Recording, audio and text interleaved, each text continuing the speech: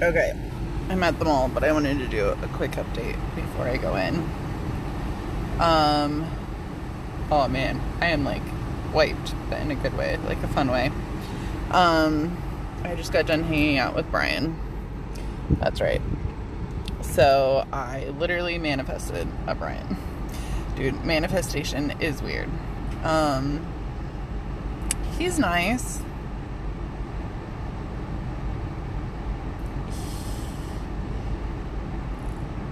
I feel like this is like the universe's way of like, because I put it out there. I said, okay, universe, like I want to see where I'm at as far as dating, right? Like I want to see where I'm at. I want somebody to go hiking with, somebody to go out to eat with. So the universe was like, okay, here you go. Here's somebody named Brian.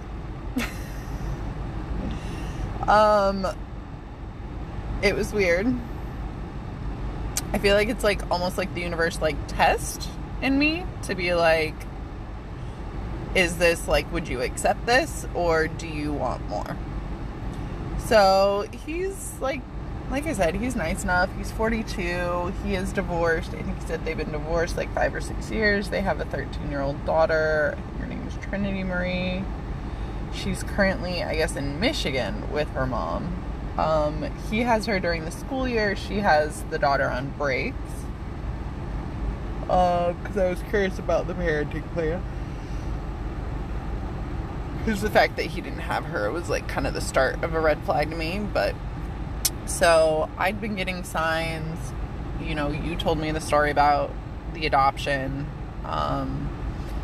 Like with Lorianne, and I had heard a similar story in the book that I was listening to about the guy being adopted at a young age and then turning out that his biological parents got married, had more kids. I still think that is like the universe's way of telling me about like my Brian's family.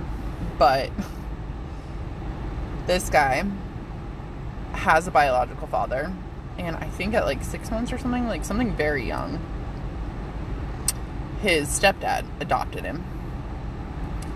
So his name is, and I don't know for sure, but the universe was sending me signs that my Brian is Brian Santana.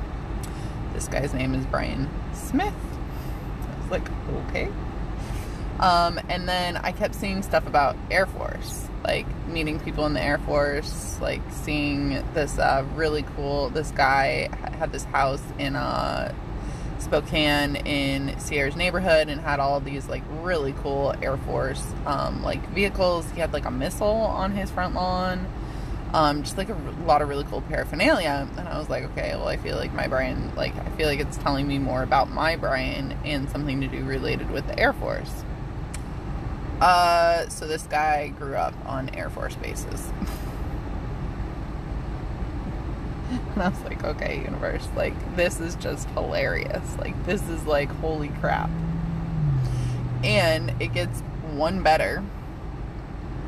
I cut out this picture of a bedroom set from an ad, and I put it in my journal as like a future, maybe I want my bedroom set to look like this kind of a thing. I've looked at it a few times. I walk into his bedroom and he has the bedroom set. If not the exact same, very freaking similar. I was like, seriously? Seriously? Like, did I just like manifest this? Like, how the heck did this just happen? But a couple of things. One big one. I told you about the text message.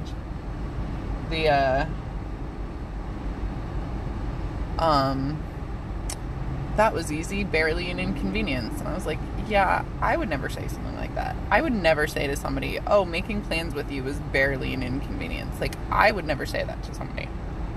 I don't want somebody to say that to me. I'm not an inconvenience. I'm not barely an inconvenience. Making plans with me is fun. Like, making plans with me and a friend is fun and wonderful, and it's not an inconvenience. I don't find it funny. I don't find it, like, amusing. I don't want that in my life. Still, he was a lot of fun to hang out with.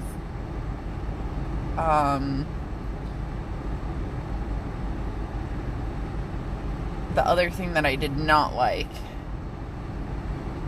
so he was complimenting me. So one thing that I'm recognizing, I think I told you my Tai Chi master gave me physical touch as my homework to start touching myself, like just like stroking my body, caressing my body. So I've been doing it, and it feels flippin' amazing and wonderful. And I'm like, oh my God, like, why do we not like massage ourselves and touch ourselves the way that we want to be touched, like, more often? Like, physical touch, like, we should be showing it to ourselves. So I've been doing it, and this guy was like super touchy-feely, very like in the way that I like it.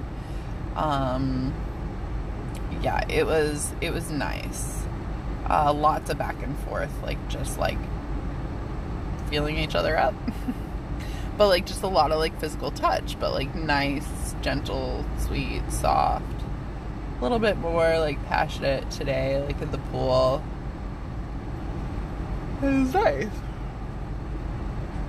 He's okay to make out with, not my favorite. And you know me, I love to make out. Oh God, you know how much I love to make out. Hello, we've made out. Like, I love kissing. I love it. I love it, love it, love it. This guy, it was okay. He does have, I gotta show you a picture. He does have like a beard. He does have brown hair. He has blue eyes. He's got very pretty eyes. I still feel like my Brian has kind brown eyes. I don't know how to describe it.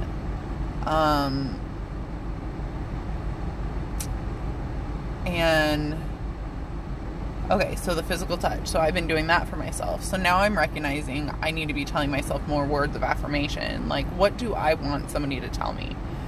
I'm beautiful, I am smart, I am amazing, I am sensual, I am passionate, I am creative, I am a very kind human being, I am empathetic, I am super ridiculously smart, I am talented, I am freaking gorgeous. Do I want to be described as sexy? I don't think so. I mean, I am. I know I am. Maybe I should, like, own that. But I want to be, like, beautiful and gorgeous. And I don't think I want to be sexy. Like, I don't think I want somebody to tell me that. Like, I don't want them, because that, to me, kind of, like, makes it more lustful and less sensual. So, thinking about, like, I do have nice curves. I do have a nice butt. But remember, I was telling you, I don't really like my butt smacked. That, like, definitely triggers me because of Dave. But I don't think I like that. I think I like the soft, gentle touches. Like, I do like some passion, for sure. So, like, maybe a combination of both. But I don't want the slapping, the anything animalistic. Like, I want the sweet, the passionate, like, the lovemaking, the just being sensual. Like, and we did do a lot of that with Brian and I. It's really, really nice. But I think we were in the bathroom, and, he made a comment about, like, I mean, he loves my curves, which, hello, yes. And he was very complimentary of, like, my thighs and my calves, and he, you know, like, likes a little bit of meat on them. Like, I do. I have, like, pretty good muscular, like, legs and arms and stuff like that. Like, I'm not a twig by any means. Like, I've got really nice curves. And he was complimenting me on that, so I need to compliment myself more on that to be comfortable with it. And then, like, you know me, I love my tummy. My tummy is, like, probably the thing that I am the most proud of, like, on my body. Like, and I need to just be proud of the whole thing. See, like, I'm doing this, and it feels so good. Like, it feels good. tickling my face with my hair feels really good. And, like, he was doing that. He was, like, you know, like, not, I don't think he did my face. I was touching his face a lot. Okay, so I need to be stroking my face and my hair and stuff like that more. Because it feels so good. But, like, when he would, like, touch me and it would tickle, it felt good. It wasn't like how Chris, Colantino was, like, trying to, like, poke me, tickle me, like a little kid, like, poke at me and tickle me. I was like, I don't like that. But Chris was fun to, like, goof around with, like, play around with. You know, like, when he would do it, I would knee him. We were just, like, being little kids. Like, okay, that was kind of fun. So, like, playing around with somebody, like, play wrestling, you know, like, playfully doing jujitsu, like, that'd be fun. So, this guy was like, he complimented my stomach, and I was like, thank you. And he did call me beautiful. He called me sexy numerous times, and I realized it made me uncomfortable. And it was like, does it make me uncomfortable because I don't believe I'm sexy? Or does it make me uncomfortable, I think, for the other reason that I told you? And it doesn't, I mean, you know, they don't necessarily have to mean it that way, but for me, that's how I take it, is sexy is more lustful. But he did call me beautiful. But the comment that he made, so he was talking about my stomach, and he said something about it being tight. He was like, you've just got, like, you're just, like, tight, you know, like, with my stomach. And then he, like, basically put his hand near my crotch and was like, and you're tight there. And I was like, no. That was like, nope. Like, I almost, like, ended the day there. But I was like, well, we already have plans to go hiking and to go get brunch and mimosas. I'm gonna just go do that, you know, like, and just recognize, like, I don't want to be talked to like that anymore. I don't want to be treated like that anymore. That's not a compliment that I want in my life. That's not a view that I want somebody to have about me. We do have very different ideals as far as he believes in heaven and hell. And I don't believe in hell. I don't. I truly do believe, especially after the NDE, that we are all unconditionally loved. Like, God is just, I don't, like, because I think when we talk about God, it, like, makes them, like, too much into a person. But I think, like, God is, like, just unconditional love. But I think when we transition on, we are all, like, we all go to heaven. You know, like, we all are unconditionally loved. Nobody is punished. Because how could you punish somebody for sinning? Because we literally all, and who says that anything that we do is a sin? Us, as mortals, as humans. We just, like, we're the ones who put judgment. God does not judge. God does not judge. We judge. We have free will. We are mortals. We have egos. We judge. God does not judge. God just fucking loves. So he's very, like, Christian and, like, super Bible follower. That's cool. But that's not an ideal that I would want my children raised with. Because he was even saying, well, you got to teach kids that there's consequences. Why? But there doesn't have to be. Like, we can teach compassion and empathy by demonstrating. But you don't need to punish children. We're not here to punish. That's not our job. Like, I don't believe anybody's job is to punish anybody. I believe all of us, our jobs are to love. I know. I've gotten really, really weird. Like, really, really out there. I've always been pretty out there, but, like, since the NDE, it's just like, yeah. So I think this was, like, a good lesson in here's what you like, the fact that he suggested brunch and mimosas, he did not end up cooking for me, but I also left because I didn't want to like stick around. Who knows, maybe he would have cooked dinner for me. We did split the bill, which whatever is fine. Oh, that was another thing. He doesn't travel. That is a huge red flag. No. Nope. Sorry, universe. Nope. Next. Nope. Like, my person travels. Hands down. Without a doubt. Loves to travel. Already is, like, adventurous and travels and has a wanderlust like me and loves nature. Like, I've written that down in my list of characteristics of my Brian so many times. That my Brian is super connected to nature, loves to travel, like, is passionate about life. This guy likes his job. Good for him.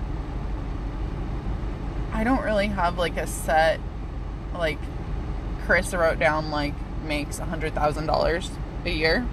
I don't have that. I don't have a set number. But I do have that he lives a life of abundance and he's very passionate and loves what he does for work. Because I love what I do. And that's, like, super important to me. This guy was like, yeah, I don't travel. Like, I've been to Canada. And I'm like, you don't travel? And he's like, no. He's like, you know, just something comes up, like, with money and it just falls through and I just, you know, am not able to go. And I was like, oh, fuck no. Nope. Universe. Nope. That is a big old nope. Did I still go back to his place and did we mess around some more? Yes. Did it feel really good? Yes. Did I take away that maybe I do like it when a guy goes down on me? It is rather enjoyable.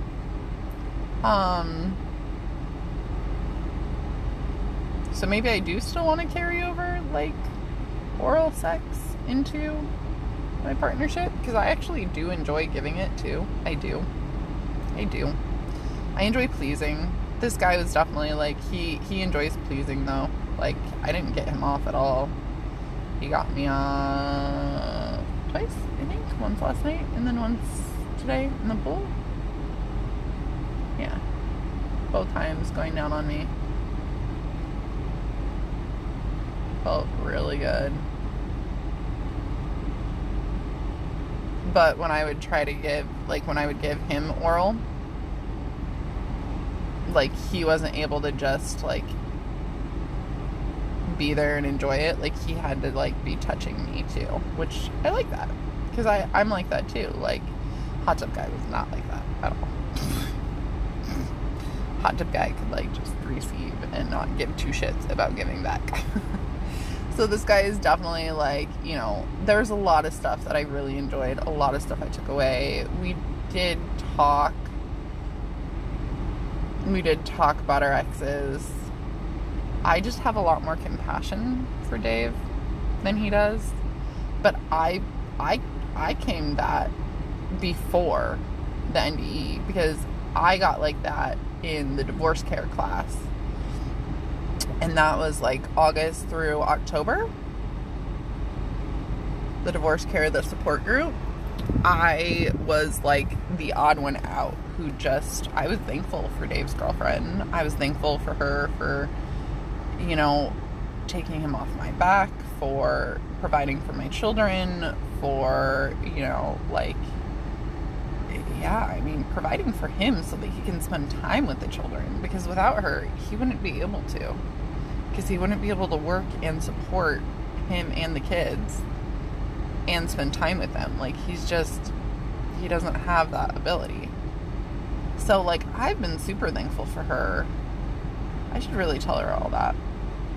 It's so weird that I still haven't. I always say I should and I haven't yet. Like, there's something about that too, but I really, really, really should.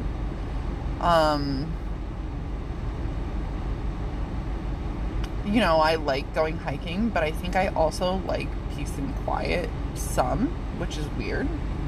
But when I'm out in nature, I do like to talk, but I also just like to stand there and take it in and observe and just fucking, like, there was a couple times when he was talking and I was like, just so you know, I'm gonna tune you out, because I'm like, I was watching this bird and I just love watching birds and the way that they float on the air current. And it's just, oh my god, like at Angel's Landing, it was just like amazing.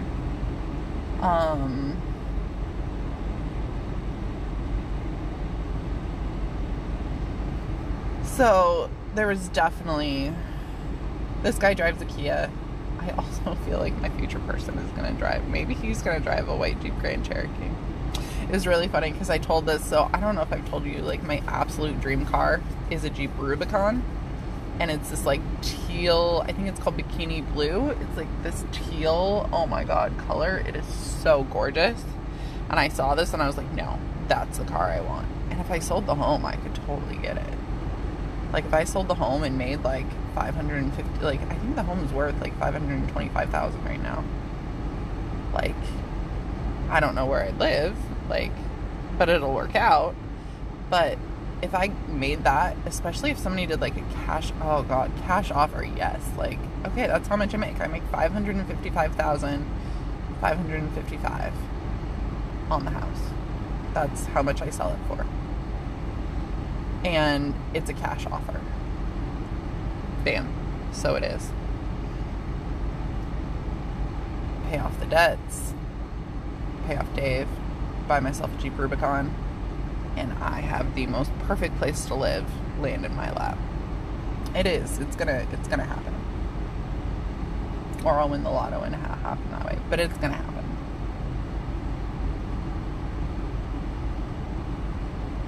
But I definitely was not a fan of his like limiting beliefs with, oh, I didn't travel because blah blah blah, because that will always be his belief and always be his excuse, and that does not vibe with me.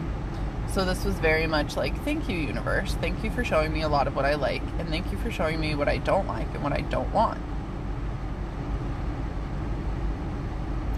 I think that was everything. I'm gonna go to Victoria's Secret. Do they sell jean shorts? Because that's what I'm going to go look for. Do they sell, like, I don't know. But I have a $150 gift card. And then I kind of want to get, like, a bralette and a panty, like, matching. Like, maybe a set or two.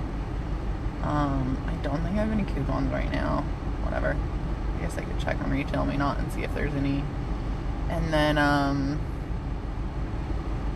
I'm supposed to hang out with Rhonda tonight and a couple of her friends, and then I was also supposed to hang out with Marcus. So I should actually go call him right now and see what he wants to do to hang out. I gotta go home and go take out Pasado and shower and get ready and stuff. I'm loving my hair. I'm loving this. Absolutely, like, it's so fun to do my hair this way.